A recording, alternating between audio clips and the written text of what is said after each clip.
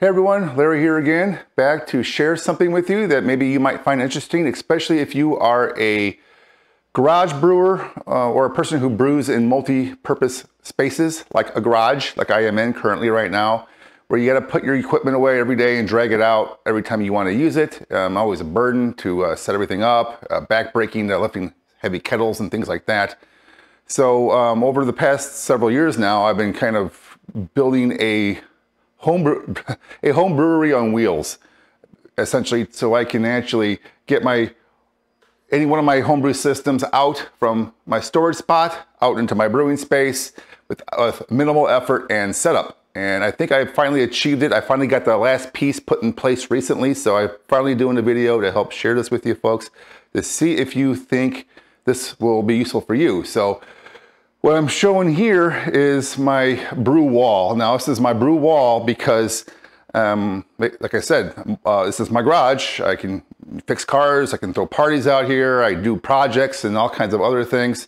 So I pretty much have this space to store my brew stuff. I got a few things on the wall opposite, smaller pots and kettles and things alike, food prep things, just those kind of things. But primarily for brewing, it's right here.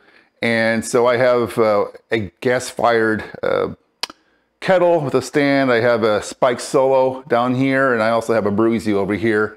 And they're all pushed up against the wall. I got sort of a pegboard here going on where I have hooks and things hanging for brewing and for cooking and all that stuff, right? I got stuff back here, Blackstone griddle and some other cooking stuff as well down below and behind me. Not the point of this video, it's more about the home brewing side actually.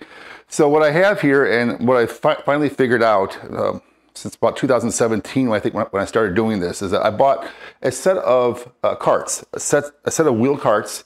I got one right here and I got one right there, holding multiple things, home brewing gear, equipment, pumps and accessories. The same thing over there, some more chillers, pumps, accessories, whatever you need for the brew day.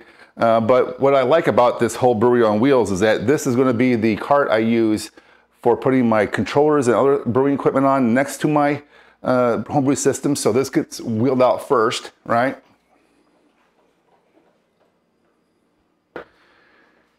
And now I have access to my my actual homebrew systems. Let me move this out of the way. And so now if I decide I want to brew on, well, primarily nowadays I use the Spike Solo or the Blickman Breweries. So what I do with those is that I just wheel them right out. Just like that. And out they come. I can start disassembling things and put them together and hook up the cart next to it, which I can show in a little B-roll overlay here, probably better than I can right now. And when I want to use this, I just wheel it out to where I need to use it and hook it up and go, and then I can wheel it back in place, just like that, right? When I'm done. Easy peasy, right?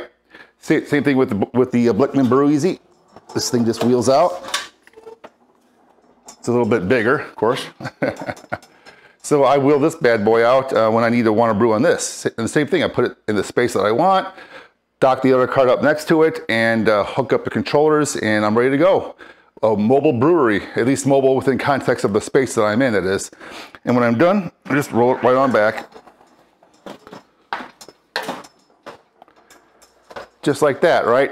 Now, what I didn't show you is the space behind the wall, so let me do that again. Move this out of the way over here. Move this one out of the way, maybe off camera this way a little bit more. And now I have access to my wall. I got other stuff behind here, spoons, brushes, things like that. Hoses, which are accessible by moving this cart out of the way, all right? So this cart can move out of the way. Whoop, oh, watch the overhead space. And now I have access to all my hoses, cooling hoses, transfer hoses and the like. I have all my longer oblong objects like my carboy cleaning drill and auto siphons and other things on a hook up here. I got hoses for my for hooking up to my my silk hock outside, so I can brew with the water from my spigot in the backyard. And I got buckets, and I also have a bunch of black bins just off the edge of the camera there, which I then use for storing long-term kind of brewing stuff that I don't use very often. And this is basically it. This mobile brewery, easy in, easy out. I have access to the wall stuff. I can put the equipment back in place.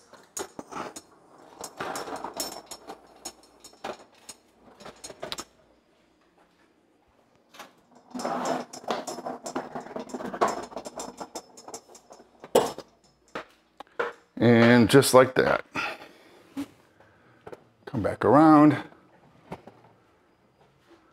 slide you in, and and the cart. So when I'm done brewing, the cart goes right back in front, and I got space. The rest of my garage is now open for whatever I want to use it for.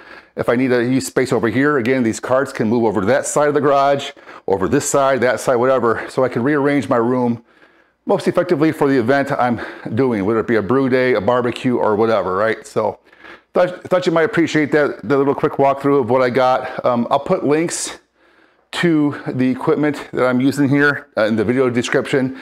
I got these carts from Home Depot, and just to also give a little prop to Blickman, they actually have these really awesome kettle carts, which is what you're seeing down below here. And they're heavy duty, stainless steel. They're designed to hold your brew kettles, and not just the Blickman brew kettles, the Spike kettles fit in there exactly the same way, and probably a number of others too.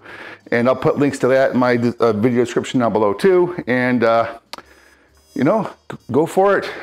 This is awesome. So, all right. Thanks for watching. I'll talk to you all later.